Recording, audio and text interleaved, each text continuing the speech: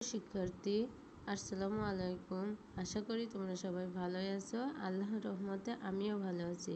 Chittagong municipal school and college আয়োজিত online ভিত্তিক class. আজকের ক্লাস শ্রেণী পঞ্চম, বিষয় বাংলা। প্রিয় শিক্ষার্থী, তোমরা বই, খাতা ও পেন নিয়ে বসে যাও।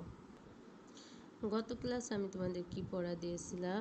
দুই নম্বরের শব্দের অর্থ, 3 নম্বরে খালি ঘর।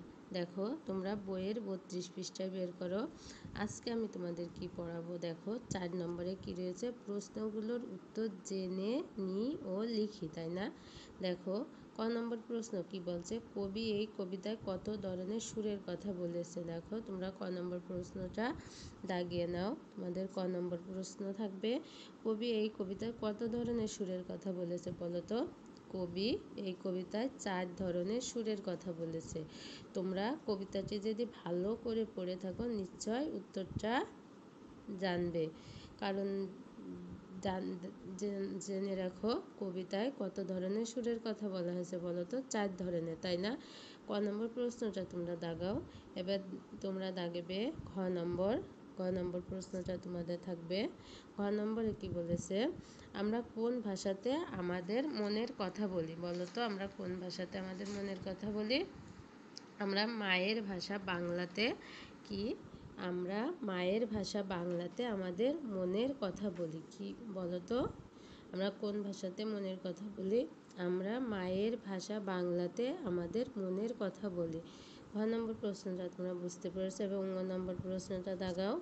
তোমরা শহীদ ছেলের দান হিসেবে আমরা কি পেয়েছি বলো তো? শহীদ ছেলের দান হিসেবে আমরা পেয়েছি আমাদের মায়ের ভাষা বাংলা। কি পেয়েছি আমরা? শহীদ ছেলের দান হিসেবে আমরা পেয়েছি কি? শহীদ ছেলের দান হিসেবে আমরা পেয়েছি মায়ের ভাষা কি? বাংলা। তোমরা বইয়ের 32 পৃষ্ঠায় তোমাদের পড়া থাকবে কি? ক নম্বর প্রশ্ন, গ নম্বর প্রশ্ন ও ঙ নম্বর প্রশ্ন।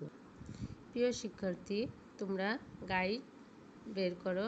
গাইডের 48 নম্বর পৃষ্ঠায় বের করো। দেখো, তোমাদের 48 নম্বর পৃষ্ঠায় কি রয়েছে? প্রথমে দেখো, নিচের কবিতা অংশটি পড়ে 1 ও 2 নম্বর ক্রমিকের প্রশ্নগুলোর উত্তর লেখো, তাই না? দেখো, আমি তোমাদের পড়ে শোনাচ্ছি।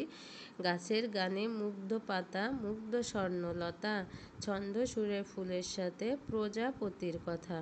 ফুল পাখি নয়, নয়কো পাহাড়, ঝর্ণা সাগর নয়, মায়ের মুখের মধুর ভাষা মনের কথা কয়।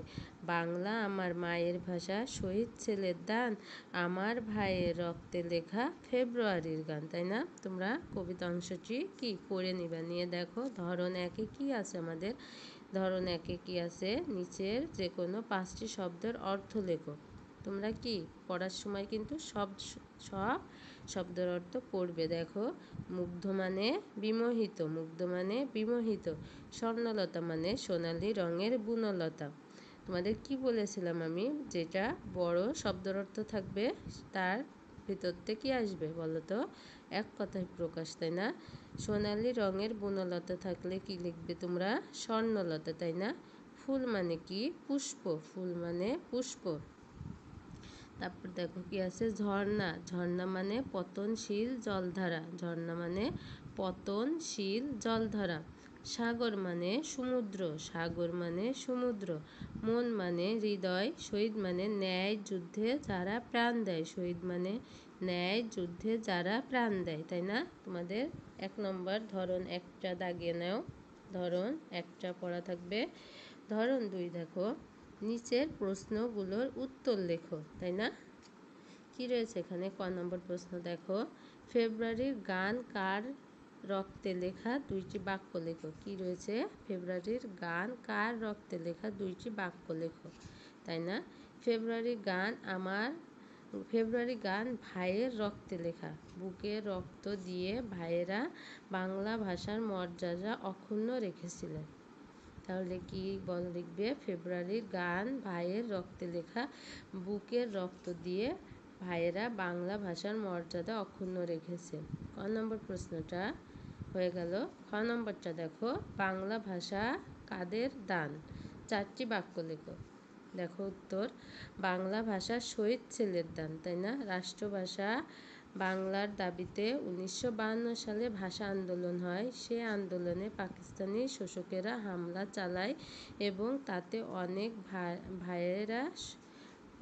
ভাষা সৈনিক শহীদ হন। এই শহীদের রক্তের বিনিময়ে আমরা অর্জন করেছি বাংলা ভাষা। তাহলে খ নম্বরটা বুঝতে পারলে। গ নম্বরটা দেখো, বাংলাকে মায়ের ভাষা বলা হয়েছে কেন? 4টি বাক্য লেখো।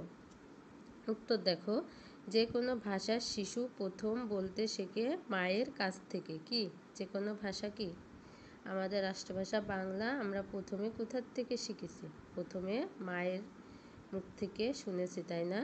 মায়ের মুখে শোনা কথা থেকেই তার মধ্যে ধীরে ধীরে ভাষার বিকাশ ঘটে। বাংলা ভাষাও শিশু তার মায়ের মাধ্যমেই শেখে, আর তাই বাংলাকে মায়ের ভাষা বলা হয়েছে। দেখো তোমাদের ধরন 2-এর ক নম্বর প্রশ্ন থাকবে, খ নম্বর থাকবে, গ নম্বর থাকবে। তাহলে গাইড 48 নম্বর পৃষ্ঠায় তোমাদের কি পড়া থাকবে? গাইডের ধরন 1-এর শব্দের অর্থ সব, ধরন 2-এর কি থাকবে? ক, খ, গ নম্বর প্রশ্ন পড়া থাকবে। নিশ্চয় তোমরা বাসায় পড়বে ও লিখবে, তাই না? তোমাদের কি বসে থাকলে কিন্তু চলবে না, তোমাদের পড়াটা কি অবশ্যই রানিং রাখতে হবে। তোমাদের পড়া থাকবে ধরন 1, ধরন 2 আর বইয়ের ক, ঘ ও ঙ নম্বর প্রশ্ন। নিশ্চয় তোমরা আমার পড়া বুঝতে পেরেছো। আজকের ক্লাস এখানেই শেষ করছি।